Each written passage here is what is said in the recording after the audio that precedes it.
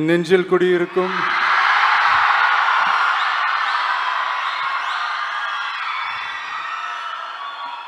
இந்த பொது தேர்வில் சாதனை படைச்ச என்னுடைய நண்பிகளுக்கும்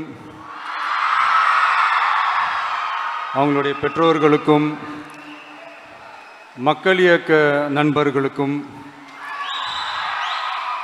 ஊடக நண்பர்களுக்கும் என்னுடைய வணக்கம். நான் நிறைய இந்த மாதிரி ஆடியோ ஃபங்க்ஷன்ஸ், அவார்ட் ஃபங்க்ஷன்ஸ்லாம் பேசியிருக்கேங்க. பட் இந்த மாதிரி ஒரு ஃபங்க்ஷனில் இதான் ஃபஸ்ட் டைம் நினைக்கிறேன். மனசுக்கு ஏதோ ஒரு பெரிய ஒரு பொறுப்புணர்ச்சி வந்த மாதிரி நான் ஃபீல் பண்ணுறேன்.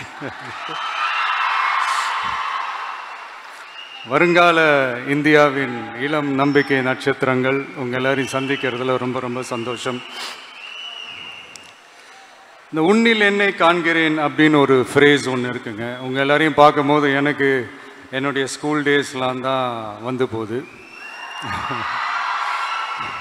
நான் உங்களை மாதிரி அவ்வளோ பெரிய பிரைட் ஸ்டூடெண்ட்லாம் கிடையாதுங்க. ரொம்ப ரொம்ப ஒரு ஆவரேஜ், ஒரு ஜஸ்ட் பாஸ் ஸ்டூடெண்ட் தான்.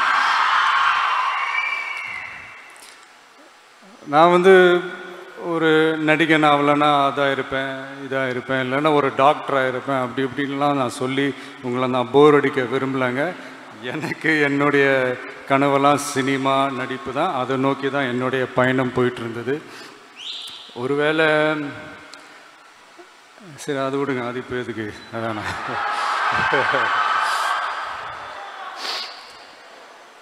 இந்த மாதிரி ஒரு ஃபங்க்ஷனை ஏற்பாடு பண்ணுறதுக்கு ரொம்ப ரொம்ப முக்கிய காரணங்க.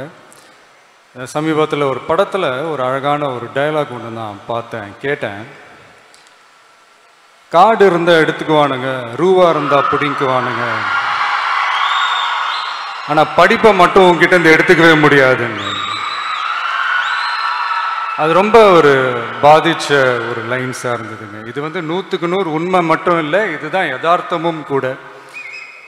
அப்படி ஒரு முக்கியத்துவம் வாய்ந்த இந்த கல்விக்கு என் சைட்லேருந்து ஏதாவது ஒன்று செய்யணும் அப்படின்றது ரொம்ப நாளாக மைண்டில் ஓடிக்கிட்டே இருந்தது. அதுக்கான நேரம் தான் இது அப்படின்னு நான் நினைக்கிறேன். இதுக்காக உழைச்ச தமிழ்நாடு முழுக்க இருக்கிற ஆசிரியர்கள், டீச்சர்ஸ் அண்ட் ப்ரொஃபஸர்ஸ் அண்ட் ஒவ்வொரு ஊர்லேயும் இந்த டாப் 3 ஸ்டூடெண்ட்ஸை ஐடென்டிஃபை பண்ணி இந்த ஃபங்க்ஷனுக்கு கூட்டிகிட்டு ஏற்பாடு செஞ்ச என்னுடைய மக்கள் இயக்க நண்பர்களுக்கும் ஆனந்தண்ணாவுக்கும் இந்த நேரத்தில் என்னுடைய நன்றியை தெரிவிச்சுக்கிறேன். வேற என்னங்க, லைஃப்பில் ஃப்ரீயாக கிடைக்கிறது அட்வைஸ் தான். அது உங்கள் எல்லாருக்கும் சுத்தமாக பிடிக்காதுன்னு எனக்கு தெரியும். அடுத்து படிப்பு இது ரெண்டை தாண்டி வேற என்ன பேசுறதுன்னு எனக்கு தெரியல. அதுவும் இந்த மாதிரி ஒரு ஃபங்க்ஷனில்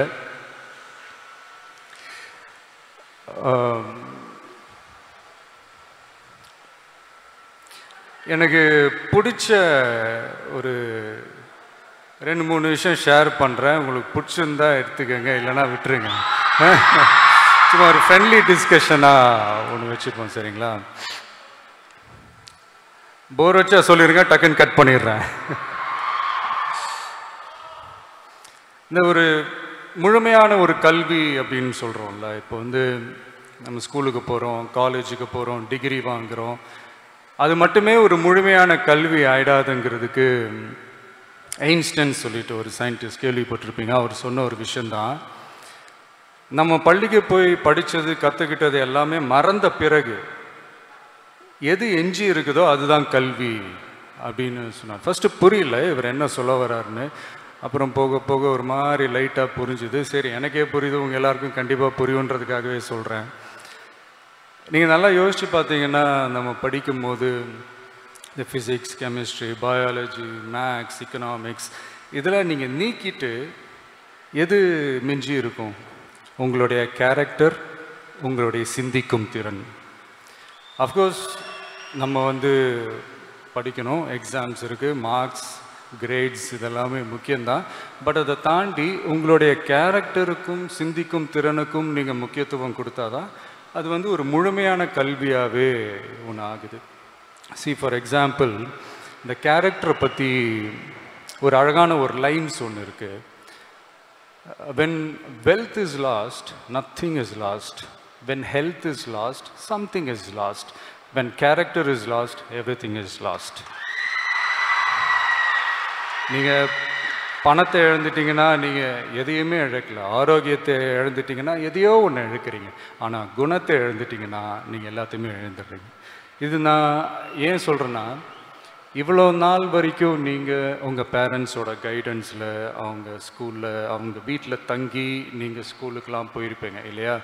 இப்போ நீங்கள் வேறு வேறு ஊருக்கு போவீங்க, வேறு வேறு ஸ்கூல் காலேஜஸில் உங்களுக்கு சீட்டு கிடைக்கும், ஹாஸ்டலில் தங்கி படிப்பீங்க, புது புது ஃப்ரெண்ட்ஸ் கிடைப்பாங்க. ஸோ தடவையாக உங்கள் பேரண்ட்ஸோட கண்காணிப்புலேருந்து வெளியில் போய் வேறு ஒரு லைஃபுக்கு ஒன்று போகிறீங்க. அங்கே ஒரு சுதந்திரம் ஒன்று கிடைக்கும் பாருங்கள். அதை ப்ராப்பராக ஹேண்டில் பண்ணிக்கோங்க ஒரு செல்ஃப் டிசிப்ளினோட. நான் டிசிப்ளின்னு சொல்கிறது உடனே நீங்கள் யாரும் லைஃப்பை என்ஜாய் பண்ணவே கூடாது அப்படி இப்படின்லாம் நான் சொல்ல வரலைங்க. லைஃப்பை நல்லா என்ஜாய் பண்ணுங்க, அது ரொம்ப ரொம்ப முக்கியம். Have fun in life. But at the same time உங்களுடைய அந்த செல்ஃப் ஐடென்டிட்டியை காரணத்து கொண்டு எந்த சூழ்நிலையிலையும் விட்டு கொடுத்துடாதீங்க. நம்மளுடைய வாழ்க்கை நம்ம கையில் தாங்கிறத சும்மா ஒரு கார்னர் ஆஃப் த மைண்டில் போட்டு வச்சுக்கோங்க. அதை அப்பப்போ எடுத்து ஞாபகப்படுத்திக்கோங்க, சரிங்களா? இப்போது இந்த கேரக்டரை பற்றி நம்ம பேசணும் இல்லையா? அதே மாதிரி இந்த சிந்திக்கும் திறன் என்னை விட உங்கள் எல்லாருக்குமே நல்லா தெரியுங்க. This current எரா is information age இல்லைங்களா? எங்கே பார்த்தாலும் தகவல்கள், வாட்ஸ்அப், ஃபேஸ்புக், இன்ஸ்டா, வேறு என்ன, ஷேர் சேட், எக்ஸட்ரா எக்ஸட்ரா, எல்லாத்துலேயுமே தகவல்கள் அண்ட் முக்கால்வாசி வந்து ஃபேக் நியூஸ். இந்த சோஷியல் மீடியாவில் நியூஸ் போடுற, நான் எல்லாரையுமே சொல்லலை, ஒரு சில பேருக்கு ஒரு ஹிடன் அஜெண்டா ஒன்று இருக்கும். ஒரு கவர்ச்சிகரமான ஒரு தகவல்கள் மூலமா நம்ம அந்த அட்டென்ஷனை எடுத்துக்கலாம் அப்படின்றதுக்காக சிலதெல்லாம் நடக்கும். அதை நீங்கள் தான் அனலைஸ் பண்ணணும். எதை எடுத்துக்கலாம், எதை விட்டுடலாம், எதை நம்பலாம், நம்ப வேணாம், எது உண்மை பொய், யூனோ. இதுக்கு நீங்கள் என்ன பண்ணணும்னா, உங்கள் பாட புத்தகங்களை தாண்டி நீங்கள் படிக்கணும். ரைட்? உங்கள் மைண்ட் வாய்ஸ் எனக்கு கேட்குது, நீ எல்லாம் பெரிய படிக்கிற, நீ எல்லாம் அட்வைஸ் பண்ண வந்துட்டு அதானே கேட்டுருச்சு. இல்லை நான் ஒத்துக்கிறேங்க, எனக்கு முன்னாடிலாம் இந்த ரீடிங் பழக்கெல்லாம் அவ்வளோவா இல்லை. இப்போ தான் சமீப காலமாக அது வந்திருக்கு. But I'm enjoying that reading ப்ராசஸ்ன்னு வைங்களேன். நான் எப்படின்னா, இப்போ நம்ம படிக்கிறத விட படித்ததை யாராவது சொல்லி கேட்கும் போது ஈஸியாக கனெக்ட் ஆகும்னு சொல்லுவாங்க. நான் அந்த கேட்டகரி. இப்போ நம்ம படம் கதை சொல்ல வரும்போது கூட நிறைய பேர் இவ்வளோ பெரிய ஒரு பவுண்டட் ஸ்கிரிப்ட்லாம் கொண்டு படிங்க அப்படின்வாங்க. இல்லை நமக்கெல்லாம் செட் ஆகாது, நீங்கள் சொல்லுங்கள், எனக்கு ஈஸியாக கனெக்ட் ஆகும்னு சொல்லுவேன். ஸோ அந்த மாதிரி கேட்டகரியில் நான் இருந்தேன். But now I am enjoying this reading ப்ராசஸ்ன்னு வைங்களேன். இல்லை நான் என்ன சொல்ல வந்தேன்னா, முடிஞ்ச வரைக்கும் படிங்க, எல்லாரையும் பற்றி தெரிஞ்சுக்கோங்க, எல்லா தலைவர்களை பற்றி தெரிஞ்சுக்கோங்க, அம்பேத்கர் அவர்களை பற்றி தெரிஞ்சுக்கோங்க, பெரியார் அவர்களை பற்றி தெரிஞ்சுக்கோங்க, காமராஜர் அவர்களை பற்றி தெரிஞ்சுக்கோங்க. நல்ல நல்ல விஷயத்தை எடுத்துக்கோங்க, மற்றதை விட்டுருங்க, அவ்வளோதான். இதுதான் இன்னைக்கு உங்கள் டேக் ஹோம் மெசேஜ், சரிங்களா? இது நிறைய பேர் சொல்லி ஒன்று கேள்விப்பட்டிருப்பீங்க, உன் நண்பனை பற்றி சொல்லு, நான் உன்னை பற்றி சொல்கிறேன்னு. எனக்கு தெரிஞ்சு இப்போ அதெல்லாம் மாறிடுச்சுன்னு நினைக்கிறேன். நீ எந்த சோஷியல் மீடியா பேஜை ஃபாலோ பண்ணுறேன்னு சொல்லு, நான் உன்னை பற்றி சொல்கிறேன் அப்படின்றது தான் இன்றைய ஒரு புதிய பழமொழி, சரிங்களா? ஸோ அடுத்து போர் அடிக்கிறேன்னா 2 நிமிஷம் தான் முடிச்சிடுறேன். இப்போ அடுத்து நீங்கள் தாங்க நாளைய வாக்காளர்கள்.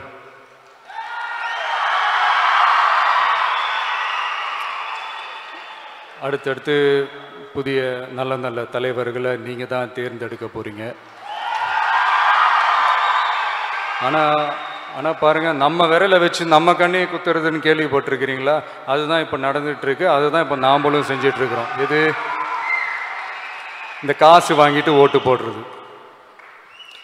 சும்மா ஃபார் எக்ஸாம்பிளுக்கு சொல்கிறேன், ஒரு ஓட்டுக்கு 1000 ரூபான்னு வச்சுப்போமே. இப்போ ஒரு தொகுதியில் கிட்டத்தட்ட ஒரு 1.5 லட்சம் பேருக்கு கொடுக்குறாங்கன்னா என்ன, ஒரு 15 கோடி ஆச்சா? ஒருத்தர் ஒரு 15 கோடி செலவு பண்ணுறாருன்னா அவர் அதுக்கு முன்னாடி எவ்வளோ சம்பாதிச்சிருக்கணும்? சும்மா யோசிச்சு பாருங்களேன், ஜஸ்ட் காமன் சென்ஸ். இதெல்லாம் உங்கள் எஜுகேஷன் சிஸ்டமில் இதெல்லாம் ஸ்டூடெண்ட்ஸுக்கு கற்றுக் கொடுக்கணுன்னு நான் ஆசைப்பட்றேங்க. ஒன்றும் இல்லை, தமிழ்நாடு முழுக்க இருக்கிற ஒவ்வொரு மாணவ மாணவிகளும் அவங்கவுங்க பேரண்ட்ஸ் கிட்ட போய் அப்பா அம்மா இனிமே காசு வாங்கிட்டு ஓட்டு போடாதீங்கன்னு சொல்லி பாருங்களேன். சும்மா ட்ரை பண்ணி பாருங்கள். ட்ரை தானே இது. நீங்கள் இப்போ சொன்னீங்கன்னா அது கண்டிப்பாக நடக்குங்க. எனக்கு அந்த நம்பிக்கை இருக்குது. நீங்கள் தான் அடுத்தடுத்த வருஷத்தில் வரப்போகிற ஃபஸ்ட் டைம் ஓட்டர்ஸாக வரப்போகிறீங்க. ஸோ இதை நான் ஏன் இதை கனெக்ட் பண்ணி சொல்கிறேன்னா, இது எப்போ நடக்குதோ அப்போ தான் உங்களுடைய அந்த கல்வி முறையே வந்து ஒரு முழுமை அடைஞ்சதாக நம்ம எடுத்துக்கலாங்க. And finally one small ரிக்வெஸ்ட்டுங்க. உங்களுடைய கிளாஸ்லேயோ இல்லை உங்களுடைய தெருவிலையோ இந்த தேர்வில் வெற்றி பெறாத மாணவர்கள்னு இருப்பாங்கள்ல, அவங்களெல்லாம் கொஞ்சம் அப்பப்போ அவங்களோட டைம் ஸ்பெண்ட் பண்ணுங்கள். அவங்களுக்கு அந்த தைரியத்தை கொடுங்க. எக்ஸாம்ஸில் பாஸ் பண்ணுறது எவ்வளோ சுலபம்னு எடுத்து சொல்லுங்கள். தோல்வி அடைஞ்ச அவங்க நீங்கள் கொடுக்குற தைரியத்தில் அவங்க வெற்றி அடைஞ்சாங்கன்னா அது நீங்கள் எனக்கு கொடுக்குற ஒரு பரிசாக நான் அதை எடுத்துக்கிறேன்.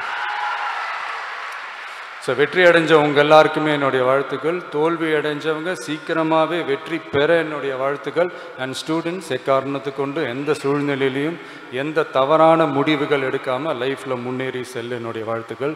நீங்கள் தைரியமாக நீங்கள் நினைக்கிறத தைரியமாக முன்னெடுத்து செய்யுங்க. அண்ட் இது நான் அப்பயே சொல்லணும்னு நினச்சேன். உங்களை டிஸ்கரேஜ் பண்ணுறதுக்குன்னு ஒரு கூட்டம் கண்டிப்பாக இருக்குங்க. உன்னால் இது முடியாது, உன்னால் அது முடியாது, இது சரியில்லை, அது சரியில்லை, இது ஓடாது எல்லாம் சொல்லுவாங்க. பட் அதெல்லாம் எடுத்துக்காதீங்க. உங்களுக்குள்ள ஒருத்தன் இருப்பான், உங்களுக்குள்ள ஒருத்தி இருப்பா. அவன் என்ன சொல்கிறான், அவன் என்ன சொல்கிறா, அதை மட்டுமே கேளுங்க.